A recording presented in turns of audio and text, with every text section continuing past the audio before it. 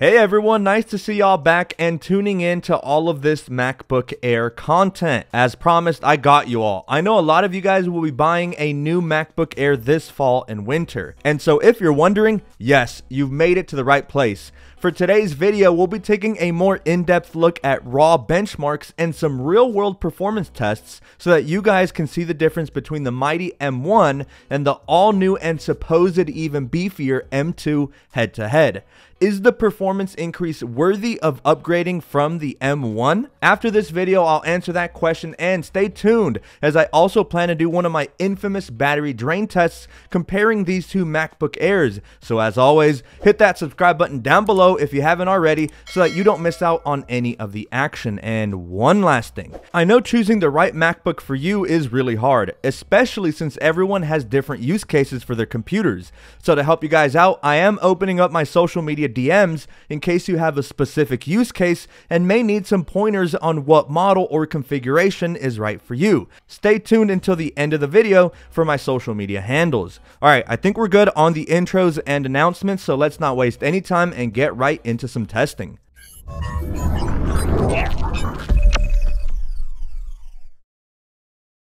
Alright guys, so firstly, it is important to go over the specs so we can know what we're working with. Both of these models are baseline models, and I know there was some drama about the SSDs on the M2 baseline and how many big tech reviewers recommend you not go out and get the baseline model.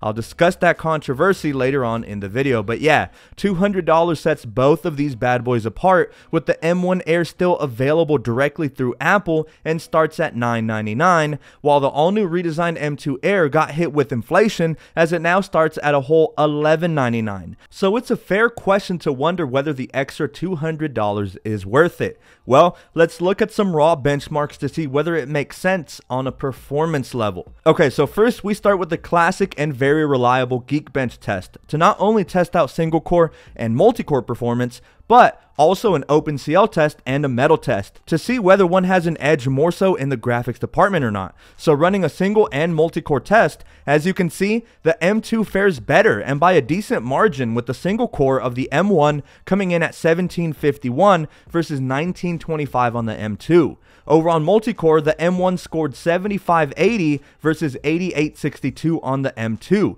So as you can see, the differences are okay, but are they worth $200? Don't worry, we got several more tests coming up. Okay, so staying on Geekbench, but now running an OpenCL and metal test. These two tests differ slightly in that it's a better gauge at the graphical performance of each machine. The higher the score, the faster render speeds you can expect and better fluidity while gaming. So running both tests, on the OpenCL side, we can see some substantial gains with about a 6,000 point difference, and likewise on our metal test, with the M1 scoring a hair over 19,000, while the M2 Air scores in the high 25,000s. This implies some decent gains based off of Geekbench alone, but we still need to do more testing. Next up, we crank up Cinebench, an intensive test that maxes out our chipset and cores to give us feedback as to what can be expected, especially when cranking up that intensity. Now mind you, both of these MacBooks have a fanless design, which means some thermal throttling will hinder performance. If they did have a fan, it would most likely handle that a little better, so keep that in mind. Once again, we see similar performance gains when compared to the base M1 versus the base M2, as we can see about a 100 point increase for single core on the M2 and a little over 1,000 point increase for multi-core. This implies that working on multi-layered applications like Final Cut or Photoshop should be a little more fluid with less render times and more snappiness. Alright, so while on the topic of gaming and graphics, let's head over to the GFX metal test, which runs a series of simulations and then takes the frame per second to give us a better idea at how much lag or dropped frames we can expect from the different virtual environments. So we ran the Aztec Ruin test, Car Chase, Manhattan 3.1, and T-Rex test at the same time to try and see if there are any big improvements when looking at this specific test.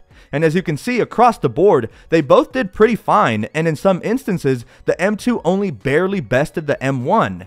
Interesting results so far, to say the least. So raw benchmarks are nice and all, but it's time to look at some real world usage kind of testing, and I did want to brush up on the controversy surrounding the base M2 MacBook Air. So look, the thing is, the base model M2 starts at 256 gigabytes of storage. I'll be the first to say a $1,200 computer should not have 256 gigs of storage.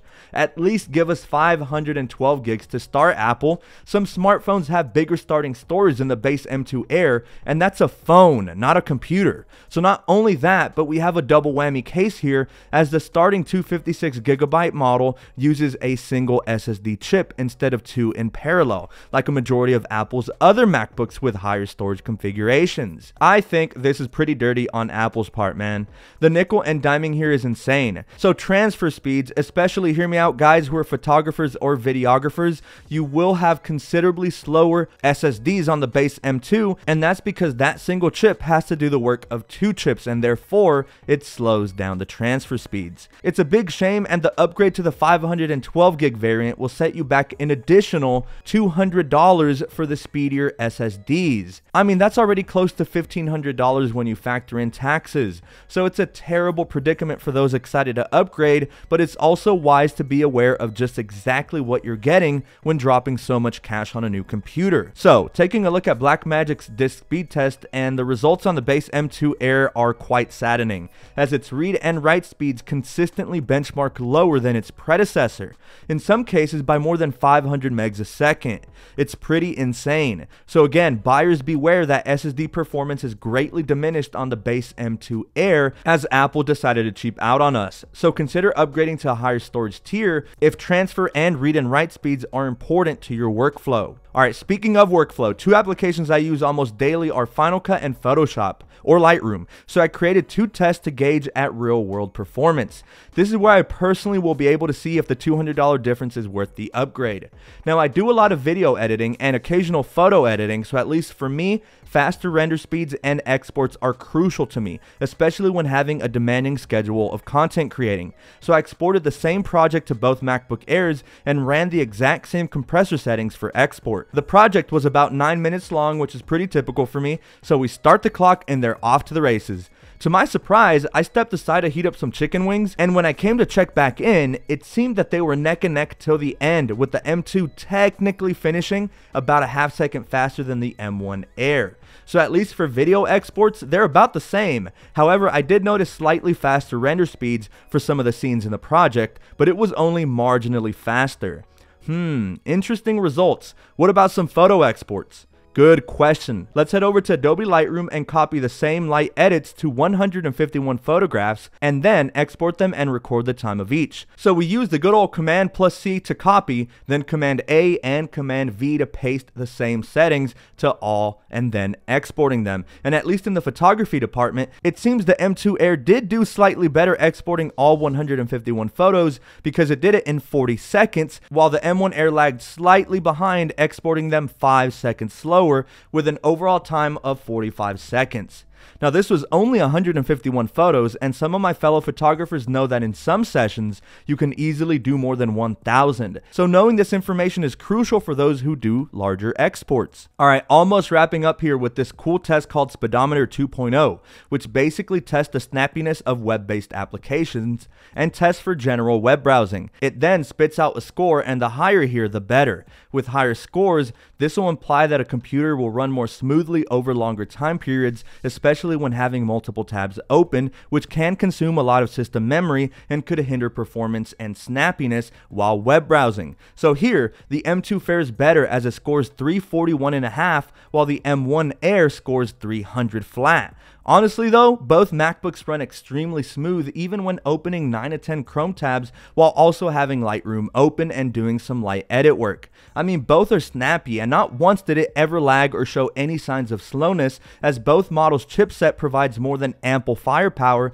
to handle most multitasking. Apple has done a great job in its RAM department, as it's so well optimized. Unless you plan to open more than 30 tabs while doing a lot of multitasking, which is unlikely, you should be fine with the baseline RAM configurations. And finally, to round us out, we'll take a look at the Unigine Heaven test that helps us get a better understanding mainly on gaming potential. Heaven runs a bunch of scenes and captures the average frame per second of the entire test and spits out a general score as well. For the M1 Air, the difference here was substantial. I was actually surprised. The M1 scored a general score of 1609 versus 2079 for the M2 Air and held an average frame per second of 63.9 for the M1 and a more improved 82.5 for the M2, indicating that gaming will probably run a little smoother for you on the M2 equipped Airs. So guys, I hope you all learned something with the varying tests we went through. All in all, I think the M2 Air is a worthy upgrade if and only if you go in fully aware that the 256GB option comes with a much slower SSD and you can expect 10 to 15-ish% roughly performance gains across the board. It's nothing out of this world, but they're decent performance improvements, and for those individuals with demanding workflows, the added power the M2 gives could make the difference for them. Plus, the redesign is really sexy, and that midnight color, man, it is to die for.